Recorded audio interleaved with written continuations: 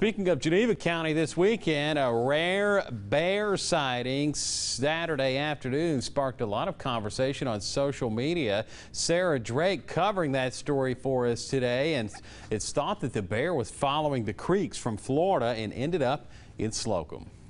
Sunday morning, Slocomb had a rare bear sighting. Cindy Battle snapped these photos of a black bear crossing County Road 91 just north of County Road 4, which is a short distance west from the popular beach route of Geneva County Road 49. We knew it was coming, and it's been rumored for a while that people have been seeing bears, and a lot of this is coming from Central Florida.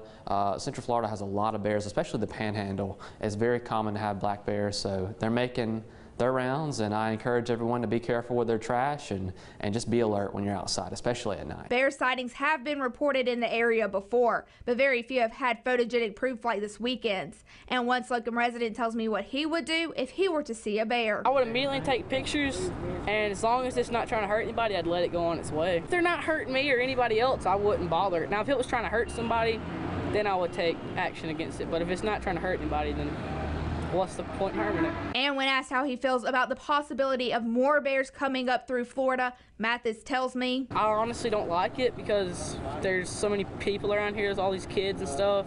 We have a school, you know, but other than that, it really doesn't bother me since, I mean, I kind of expect it because we're all out in the middle of nowhere, basically. It's strongly advised that if you do run into a bear, you leave it alone and contact law enforcement if danger presents itself.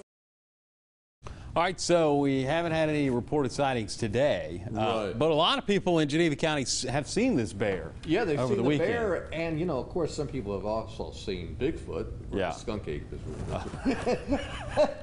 But no, the bear, and they all follow rivers, Yeah. are creeks, bodies of water, and you know, often they're probably moving this time of year. Certainly are. What's going on in sports tonight, Mike? Sports, well, we don't have bears. We're talking about tigers. In fact, tigers out of Auburn, Alabama.